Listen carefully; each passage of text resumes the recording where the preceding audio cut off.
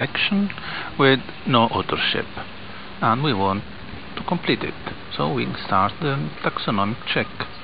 This is the taxonomic check.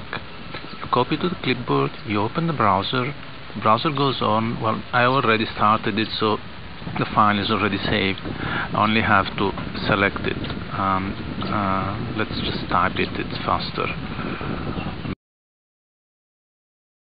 So this is the name of the file where it has been saved. I can go to next screen. Next screen, yes. And I'm fine with importing everything. This is the authorship as we need. And it's done. Finished. Just commit the changes and you see that the authorship is in place now. And that was it. So that looks easy.